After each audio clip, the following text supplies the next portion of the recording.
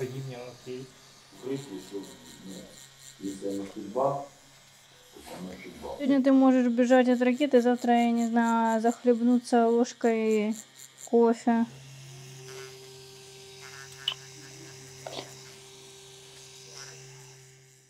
Теперь еще один дубль. А можешь сказать: привет, меня зовут Катерина. Угу. Ну, как поприветствовать. Да. Давай.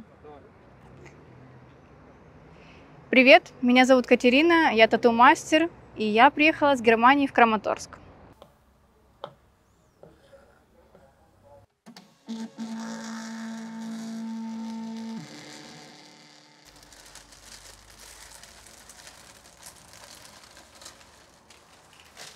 Ну, вот такой эскиз получился.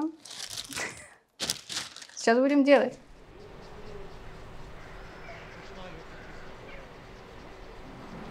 Я пробыла в Германии 2,5 года.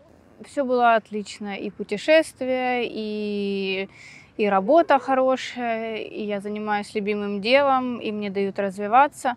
Все отлично, кроме того, что нет любимых людей рядом, родителей, любимого человека.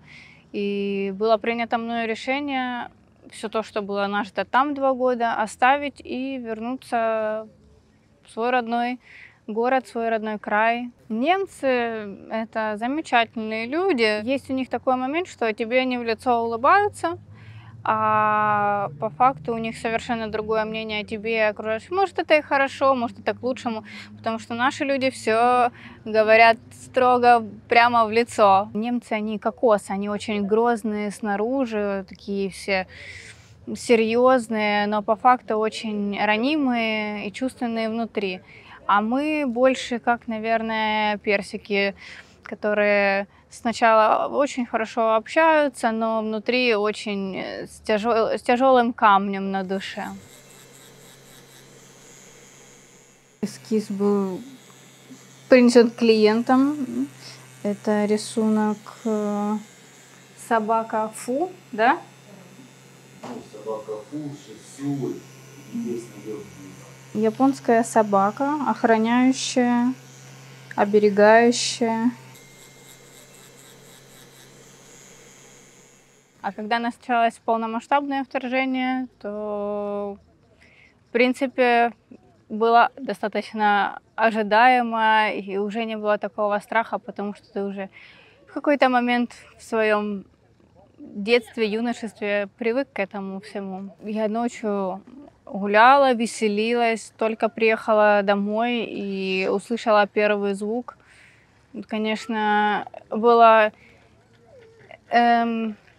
странно будить родителей и родных людей словами «война началась». Я вообще не собиралась никуда ехать.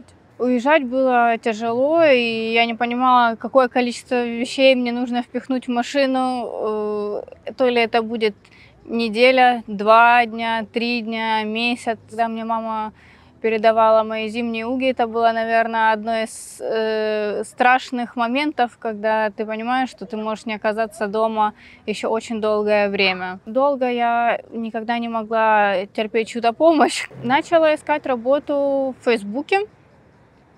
Начала отправлять не как было тогда принято одно и то же сообщение: ищу квартиру, ищу убежище.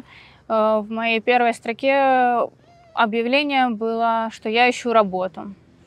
Я описала все свои навыки, то, что я тату-мастер, что я мастер перманентного макияжа. И я на удивление увидела очень большой отклик на это сообщение. Меня в Германии назвали голой после того, как узнали, что нет у меня татуировок.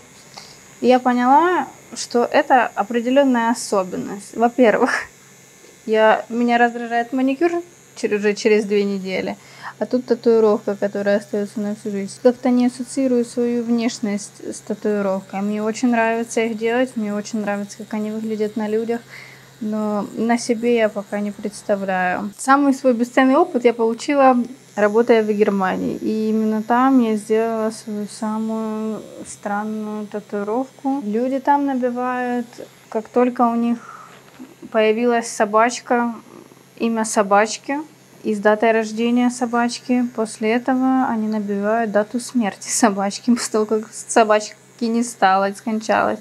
Но самая интересная моя была татуировка. К нам пришла молодая пара. Вместе они были 2 недели. И они решили сделать имена друг друга на руках с датой знакомства. Но самое смешное было, что через неделю пришлось переделывать эту татуировку на какую-нибудь розочку или якорь. Это очень мило, когда люди выражают свои эмоции открыто. Сегодня любят делать татуировки, завтра не любят, переделывают татуировки. В этом, наверное, и счастье, что все можно в жизни исправить. Ты здесь все знаешь, ты тут вырос, ты тут ходил в школу, тут твои корни. Я бы хотела, чтобы у людей в Краматорске были бы такие же достойные зарплаты, как и в Германии. Я бы хотела, чтобы у нас снова летали над головой самолеты, но пассажирские куда-нибудь в Таиланд.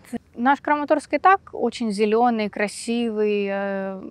За последние 10 лет он изменился в лучшую сторону. В один период жизнь здесь остановилась, но даже если посмотреть сейчас на город, гуляют дети, люди ходят на работу, и все как будто нормально, только как будто.